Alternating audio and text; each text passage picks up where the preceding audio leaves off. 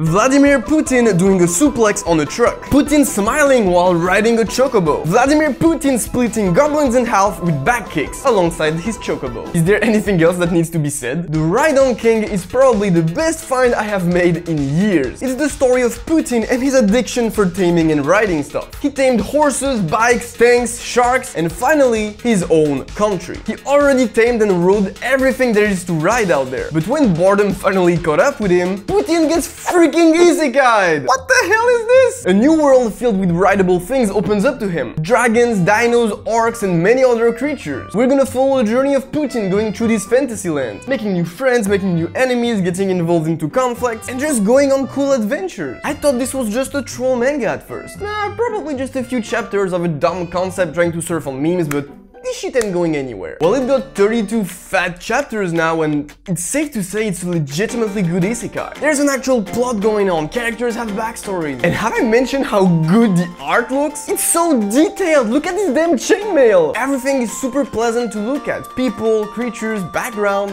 It's all gorgeous. Also, not necessarily a good thing, but this manga can be surprisingly gory at times. It mostly has a chill vibe, but you can see some really shocking stuff once in a while. The fight scenes are also epic as hell. I mean, kicking the ground so hard it creates an earth shield? Pretty epic if you ask me. I also like the fact that Putin says he doesn't want to kill people in this world because he already killed too many in his own world. So yes, Ride-On King is also a redemption story. That's amazing. But what I mean to say is that this manga is more than a joke. You can feel legit love and care put into this. It might not shake the isekai genre and you still got 99% of garbage fantasy tropes, but with Putin there, it kind of changes everything. We've seen magician lollies, we've seen giant talking wolves, we've seen creepy orcs, but when it's Putin talking to them, it adds this odd contrast that makes everything suddenly feel ridiculous, and in a good way. Because even if we got shit reheated in the microwave, if we explore it with a different vibe, it kind of gives it a fresh and pleasant taste. And for anyone who says, this is not Putin, his name is Alexander Purchinov and he doesn't even come from Russia, shut the hell up. They only removed the blue color from the Russian flag. Riding stuff bare chest is clearly a Putin reference. And god damn it, even Natalia is here! You know the famous attorney general that turned into a meme just for being cute? They didn't even bother censoring her name. This is not a Putin-inspired character. It's my boy Vladimir himself, and it's hilarious! I went deep into the abyss of the internet to find this gem, and I regret nothing. I've seen some stuff though. Never search for top weird manga on Google. Things will not be the same afterward. Oh, please not the goat again. If you want me to share my internet traumas with you all, tell me in the comments and I might make a video about it next week. Also, I'm live on Twitch right now, so come and tell me about the weirdest manga you've ever read. You have a wonderful day now, and I'll see you lovely weebs